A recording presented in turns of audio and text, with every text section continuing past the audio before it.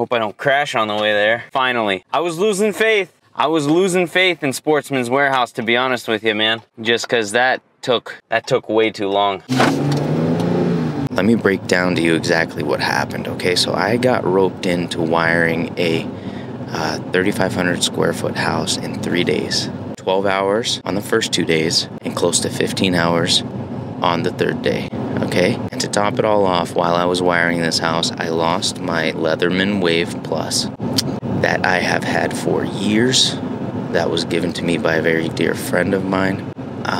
If I'm really honest with myself, then I would say that there's a good chance that it's laying in a pocket somewhere, and I just haven't checked any of the clothes that I brought with me when I went to wire that house. All of that aside, this was a very good reason for me to purchase the Leatherman Arc. Apparently, Leatherman's most expensive multi-tool.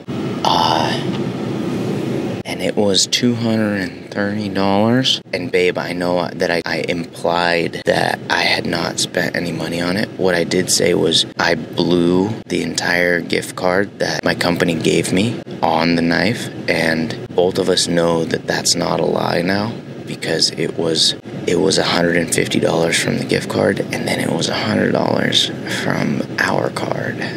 If you're just finding this out from this video and you're upset, I apologize, but it'll be so worth it, babe.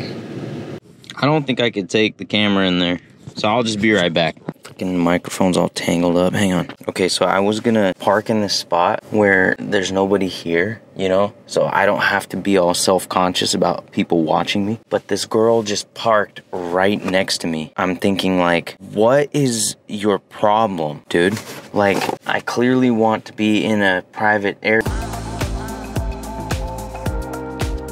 Okay, well, here it is. Now, first impressions, I do not like how beat up this box is. I feel like they did not respect what's inside of it. Whatever, it doesn't matter, because I'm going to throw this box away and hopefully never lose this Leatherman. Okay, so right off the bat, it looks like everything was sort of thrown inside. I don't like it. Okay, so this is pretty cool. The Leatherman Arc, well, I don't know if it's a Leatherman, it's a sheath, okay? It's made out of your very durable, what is it, nylon? The really cool thing about this thing is that it has a place to put a pen. Now that makes me very excited. Moving on.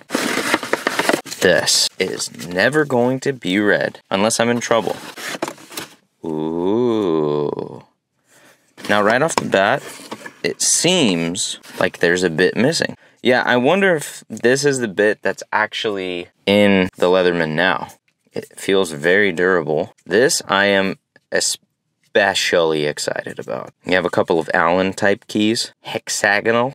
You got your Phillips, you got your Torx, you got a really tiny screwdriver, a little Big Brother tiny screwdriver, and some square drives. And I'm guessing, I'm really praying to God that this bit was the one that got put in there. Anywho-ha.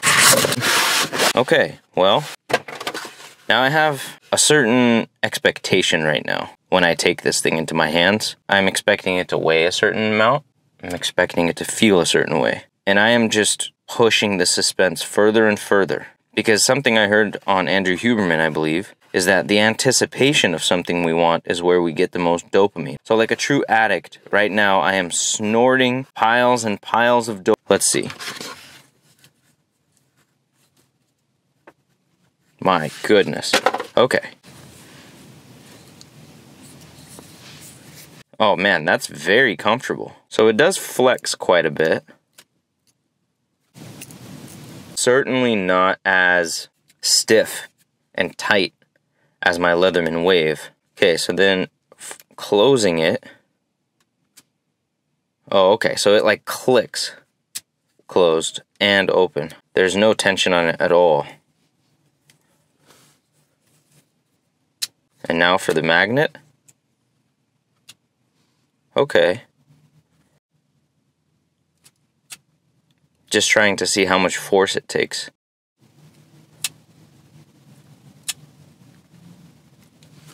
Okay. And where is the magnet?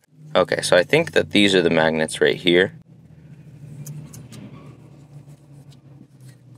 Okay, that's nice. I like it a lot. I like how much more narrow it is compared to the Surge. The Surge kind of bulges out a fuzzy. And I am not some sort of a Leatherman expert, by the way. I've only owned 3. This was my very first one when I thought I was really cool.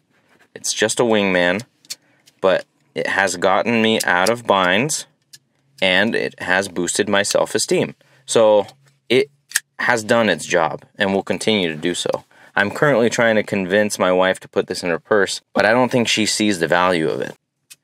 Every subscriber that I get from this video will be another reason for me to tell her that she needs to have this in her purse, just in case. Let's try the knife. I've been dying to try the knife.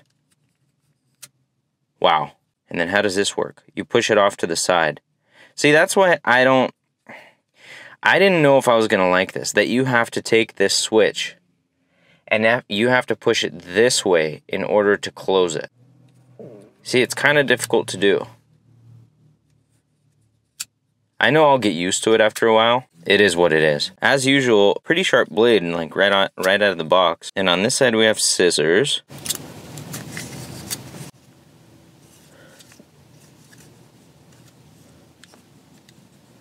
Are all of these things held down by magnets? No. Okay, so it's held down by the tension of this spring. It's so cool. Like, if you take a really close look at this, I want to take some macro shots, but take a really close look at this. Like, whoever had the joy of designing this, these people had some fun, for real. The spring mechanism that holds this is just so cool. I would have never thought of that. I don't have the brains to think about something like that. Okay, so that's the scissors. Then we have on the other side a saw. And we have the files. Sweet. And I so love that you can get all 4 of these things open from the outside. For example, I want my screwdriver. Gosh, man, that is so great. This may be my favorite multi-tool ever. And for me, it was 100% worth it because I got 150 bucks off. Not a lot of wiggle. Dude, that sucker's sharp. I don't know what you would use this for. Whittling, maybe? And for the other side, we have... There's this little piece that runs inside that sort of curls around the bit. I'm trying to figure out what that is. And then we have this. Oh, it's a can opener. Well, where are the strippers then? 20? What? Oh, that's supposed to be the wire stripper right there. Well, that just goes to show you how far I didn't look into this situation. Okay, I see how you could strip a wire with that. Just kind of go around and then pull the sheathing off. Insulation off, rather. Okay, sweet. Well,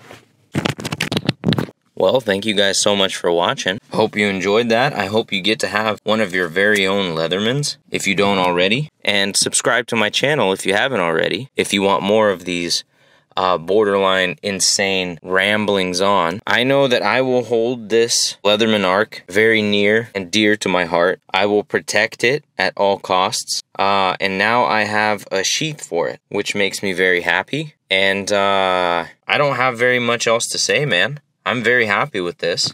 This has been a very great decompression before a very difficult mock journeyman examination I'm about to take. It's going to add to my confidence. As it's sitting in the sheath on my belt, I'm going to feel as though I am more capable than I actually am. And I will pass this test, like the real one.